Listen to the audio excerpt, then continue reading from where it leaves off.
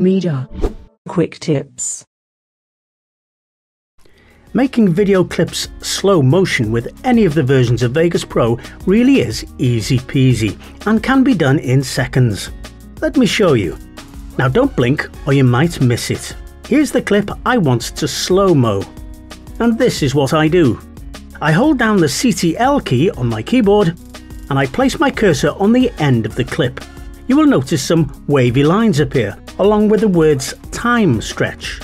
Now, while still holding the CTL key, I simply click the mouse's left button and stretch the clip. The more you stretch it, the slower it becomes. And that's it, you've created a slow-mo clip. It really is that easy.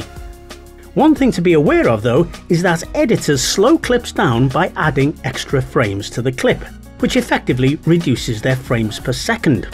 So, if for example your clip usually runs at 24 frames per second, and you slow it down by half, it will look like it's running at only 12 frames per second, which will be noticeably jerky.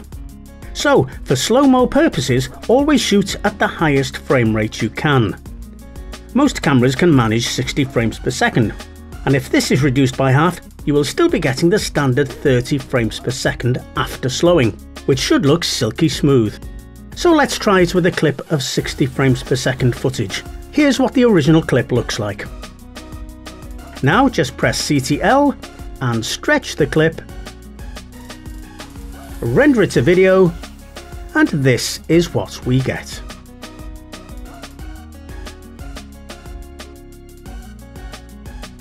Well, that's your lot. If you've enjoyed this video, then please subscribe, like and share. And don't forget to hit the bell icon to be notified of new videos as they come out. This has been a Media Quick Tip and I have been William Hugh.